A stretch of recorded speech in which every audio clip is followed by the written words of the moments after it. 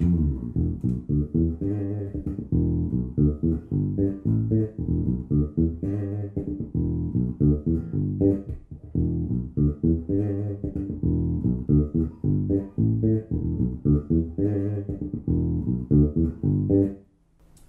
everybody, Burdick here. I'm very happy to be with you today to talk about my Roscoe Guitars SKB 3006 bass.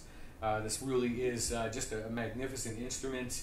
In my opinion, it's a quintessential Roscoe. If to borrow the phrase, if you were to look up Roscoe in the dictionary, you would find a picture of this bass next to the very lengthy definition of the company. It's just, I think, a very beautiful instrument that has just terrific playability and really, really magnificent sound. Let me tell you a little bit about the bass. We'll start off talking about the woods. This is an ash-bodied bass. Let me show that to you. The ash body, and it's Roscoe's standard neck, which is maple, purple heart, and maple. We get to the beautiful stuff up front here. It's got a Myrtle top. It's a burl Myrtle top, and a spalted purple heart fingerboard, which is also kind of a Roscoe trademark, if you will. They do that like nobody else. And another thing that they do, their eye for the aesthetic. They just match fingerboards and tops beautifully. You can see from just the looking at the instrument, the fingerboard perfectly complements the top and vice versa. We'll talk a little bit about hardware. Roscoe uses Hipshot hardware.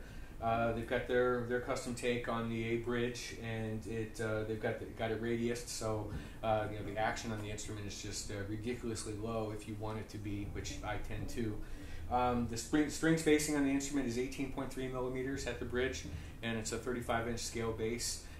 Very common formula for modern extended range basses. Playability is just magnificent. The neck profile is thin, but not too thin. It really, the bass just kind of plays itself, which is sort of a stereotype those of us with familiarity with the brand often say, but it really does. The instrument, as many Roscoes do, they just encourage you to play music. You're not worrying about getting a sound. You're not worrying about struggling with playing through the neck or anything else. You just pick up the bass and you start making some music, and that's, I think, the highest compliment I can offer to the fellows at Roscoe. A little quick bragging point, I call the bass Fertile Myrtle. It's the first Myrtle bass I'd ever seen, and one of the things I really love about the look is from 10 feet away or so or further back, you just kind of see a pretty looking instrument. It's not gaudy or anything like that, and then as you move closer and closer, you really see just how refined and how wonderful it is. Just all the figuring in the wooden top, Roscoe's magnificent gloss finish that is just as durable as it is good looking, and then all the little subtleties of the fingerboard. It's just a magnificent instrument aesthetically. And also, if you, or when, I should say, you purchase your Roscoe Guitars t-shirt from Guard at Roscoe, there's a little plug for you, buddy, you will see this bass, the image of this bass, the headstock, on the t-shirt design, which was masterfully done by Steve Mitchell out of San Diego. And Steve also does the design for Roscoe's website. So when you look at all that attractive stuff out there that from a marketing standpoint is just as attractive as the instruments they make, you can certainly give a nod to Steve for all that magnificent design work. So let me talk briefly about the electronics. This bass uses Roscoe's flavor, their own flavor of Bartolini soap bars, and it's in, you can kind of see Roscoe has their own placement as well, which defines the much of the tone. It's also got a Bartolini NTMB preamp.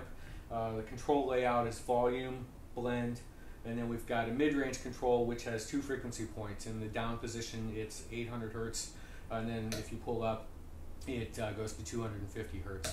And then finally there's a stacked bass and treble control for you here. Also on the back panel there's a cutout, there's a trim control, so if you want to boost or cut the gain of the preamp itself, you can certainly do so, which is a nice feature. And one other nice feature I want to touch on really quickly that I've always admired about Roscoe's is how easy it is to adjust the truss rod. It's very subtle.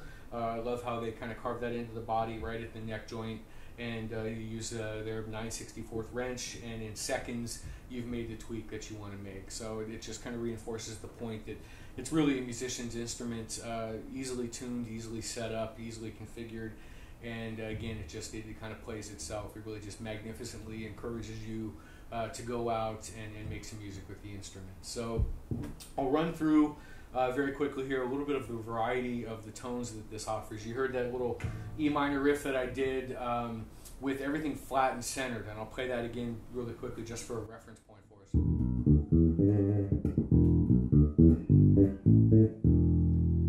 Another tone that I've really become enamored with of late is biasing the bridge pickup, kind of similar to what a lot of the New York guys are famous for.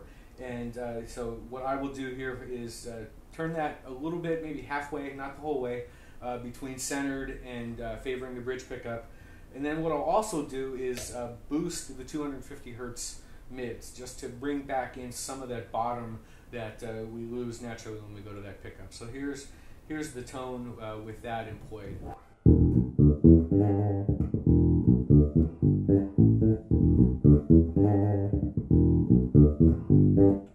Really nasty and nice snarl that you know is just gonna cut right through the mix. I really love that tone. I'll bring everything back here, and we'll go now in the other direction.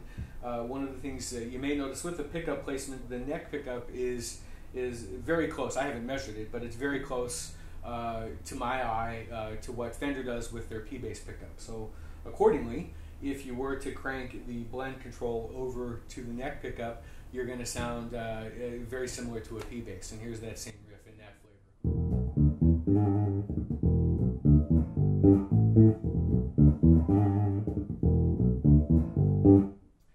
There we have it.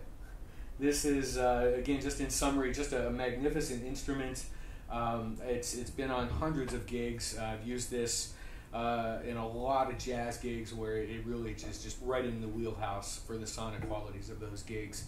And but it also is versatile enough. I've used it in R&B, rock gigs, even country gigs. Just a wonderful bass, quintessential Roscoe, and I certainly could not be more happy with the instrument. So thanks to everyone at Roscoe Guitars for crafting such a fine bass. Thanks very much, folks.